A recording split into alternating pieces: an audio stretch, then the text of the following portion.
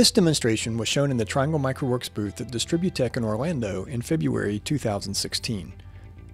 The use case being shown in this demo is testing an individual component of a system independently without requiring the entire system to be set up and configured. As an example of this use case, we'll show how a protocol gateway can be tested on its own without the other interfacing equipment. In the demo, the Distributed Test Manager, or DTM, is configured to test the protocol mapping of a real gateway. The device under test is the Triangle MicroWorks SCADA Data Gateway, our multi-purpose gateway which can perform protocol conversion and functions as a data concentrator. The SCADA Data Gateway is a software-based gateway which can run on Windows. To learn more about the SCADA Data Gateway, click on the links below to see more videos. For the demo, the SCADA Data Gateway is configured to concentrate data from 100 IEDs using IEC 61850 reports. The gateway receives the reports from the IEDs and then translates the data objects in the reports to DNP3 points. On the up channel side of the gateway, a SCADA DNP3 Master sends report by exception pulls to the DNP3 outstation in the gateway. The gateway passes the map data from the IEDs up to the SCADA DNP3 Master. In order to test the mapping configuration of the gateway on its own, we would like to simulate both the IEDs on the IEC 61850 side of the gateway and the SCADA Master on the DNP3 side of the gateway. DTM is used to simulate these interfaces and manage the protocol messages on both sides of the gateway.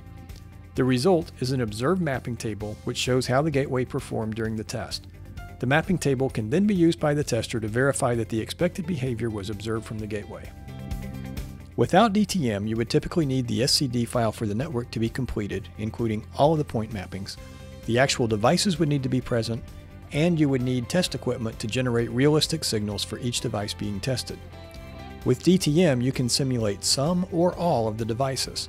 If the SCD file and mappings are not complete, you can limit testing to just those sections that are complete. And DTM can simulate device signals, eliminating the need for expensive test equipment. Now I'll show the DTM application, which is where we will run and observe the gateway mapping test. There are several windows in the DTM User Interface. On the left, there's a workspace which shows all of the simulated devices, including 100 IEDs, which are IEC 61850 servers, and one DNP3 Master, which represents the SCADA system. In the middle of the screen is a custom display which was created using Insight software, which is part of all Triangle MicroWorks test tools. The custom display uses an underlying image with graphics objects placed on top to create an interactive test interface. On the right, there is a network window which shows us which PC the DTM application is running on. For this demo, we're running a single DT host application on one PC for all simulated devices. DTM is a distributed application which can be run on multiple PCs in order to distribute the simulation across a network. For example, we could run some IEDs on a computer attached to one switch, and some IEDs could run on a PC attached to a different switch. DTM also supports multiple LAN adapters for each PC and supports multiple IP addresses configured for each LAN adapter. For the demo we showed in our booth at DistribuTECH, we configured the LAN adapter to have 100 IP addresses so that each simulated IED used a separate IP address on the one LAN adapter. We'll now look at the object model for the simulated IEDs.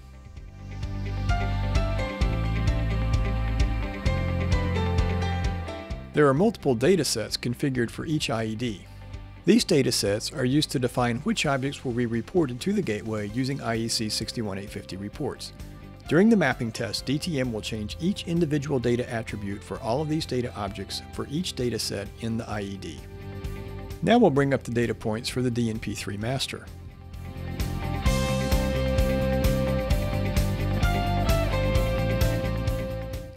The IEC 61850 objects are mapped to these DNP3 points using binary inputs, double-bit inputs, and analog inputs. The SCADA Data Gateway supports all DNP3 point types, but for simplicity, we're limiting the test to these three data types.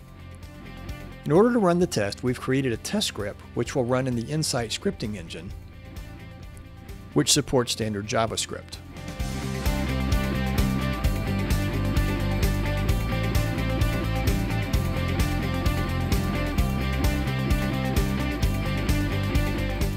JavaScript is a scripting language which supports many common programming functions and has an API for direct access into protocol-specific functions.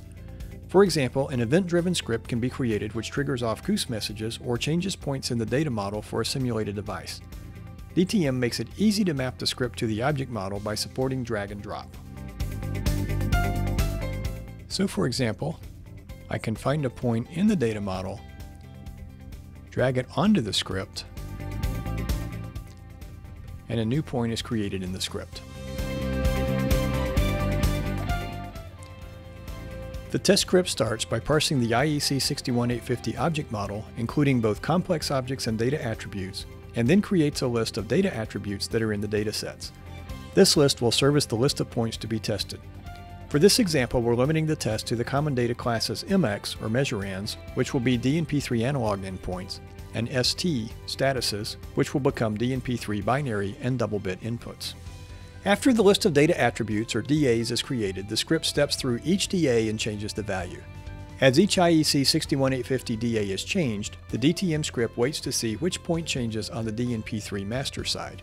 The script waits long enough for the IEC 61850 report to be sent by the IED to the gateway, and then for the SCADA Master to pull the outstation in the gateway. In this test, the limiting factor is the DNP3 pull, which is performed once a second.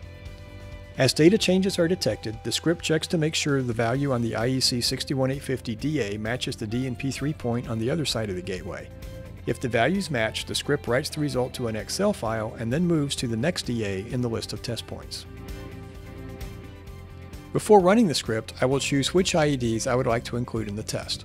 For example, I'll choose 1, 3, and 5. And I can choose which datasets should be tested. I'm going to choose all of the datasets except for tracking reports. The script will test all of these datasets it finds in each of these IEDs. When I click Start Test, DTM starts executing the test. The custom display shows us which IED is being tested, as well as which dataset is being tested and which DA is being changed currently. The DTM output log shows us the ongoing results of the test. The path for each IEC 61850 DA is printed, along with any corresponding DNP3 data point changes.